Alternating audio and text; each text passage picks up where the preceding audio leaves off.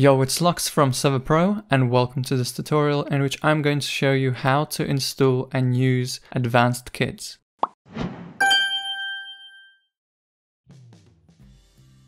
This plugin allows you to create kits for your server. It has features like pair-life kits, signs, cooldowns, economy and permission integration, as well as other integrations like Form API. This plugin is for the Bedrock version, however please ensure that you're running the Pocketmine server type. Head over to the link in the description, which will open up this page. This is where you'll download the plugin from. Right-click the direct download button and select copy link address. Because this is a direct download, you can download it straight to your panel. Find your way into the plugins folder on the panel, press the upload file button, and then here under the upload from web, paste the link you just copied and press the upload button. The plugin should automatically download for you. Now restart your server and you're ready to go. Before we get into creating kits, I'm going to go over the config quickly. Locate it in the plugin data folder. The top two settings here change whether you want the kits to be once per life and if logging out resets this. This option here forces the built-in permissions, which we will be going over in a bit. This here is what you'll need to put on the top of the line if you want to create a sign for kits. And the last option will hide kits from players who don't have permissions for them. Now let's actually create a kit. We have some default kits here. I'm just going to copy this whole bit here and paste it to make another one.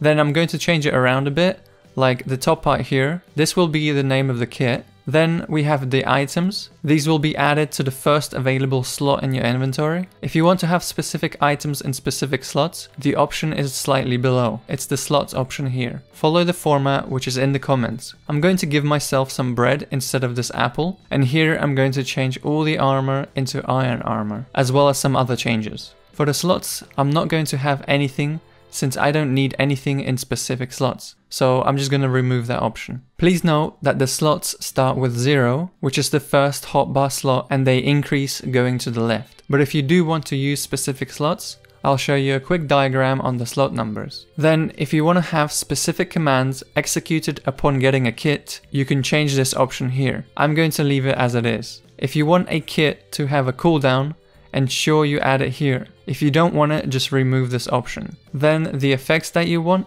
ensure you format it correctly. I'm going to change it to health boost here. Of course, if you don't want any effects, remove this option. Next we have the money option. If you want players to pay money for the kit, add this option here. If you don't have any economy plugin, just remove this option. The users and worlds options here are built-in permissions. So whichever world you add in this list here will be where you can get the kits. And whatever users you add here in this list will be whoever can get this kit. If you have a permissions plugin like Pure Perms, you can ignore these options and add your own permissions in there. Of course, you can always have a kit available to everyone just by removing these options, which I'm going to do. This only works if you don't have any permission plugin. And here below are some Form API options. I'm going to remove them since I don't have that plugin. And that's about it for creating your own kits. The last thing I want to mention is that you can change all the messages from this plugin in the lang.properties file. Once you're done creating your kits, restart your server and go into game.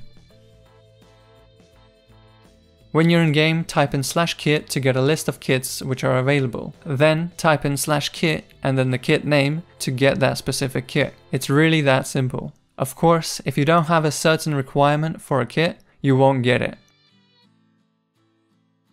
I'm going to create some signs to get the kit. You can create a sign just by typing AdvancedKits just like that on the top line, and then on the second line type in the kit name. Then just right click the sign and you'll get that specific kit. And as you can see, I got the SG kit which was preset in the config.